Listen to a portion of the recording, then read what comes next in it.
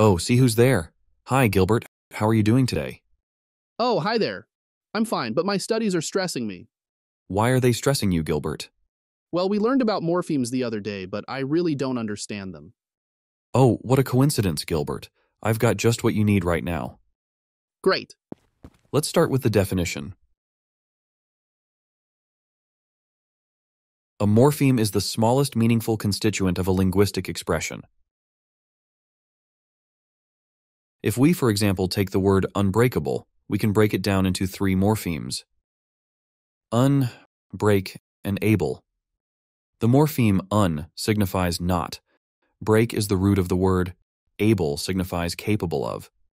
Here we can perfectly see that each of the three morphemes adds a specific meaning to the word, and we are unable to break the morphemes further down.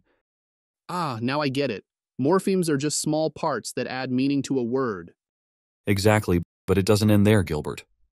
Further, we can classify morphemes into free morphemes and bound morphemes.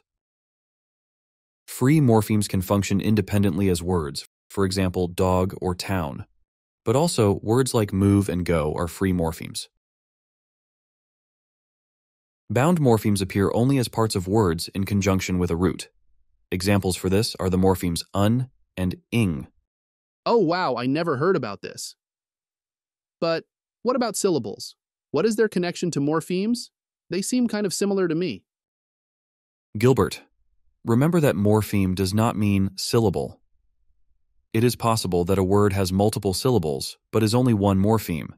The word banana, for example, consists of multiple syllables, but it is just one morpheme as we cannot break it further down into meaningful parts. Likewise, a word can have just one syllable but consist of multiple morphemes. Examples for this are the words cats and talks. You will get a more detailed explanation of syllables at a later point. Just remember for now that morphemes and syllables are different things. Thank you very much. Now I understand morphemes much better.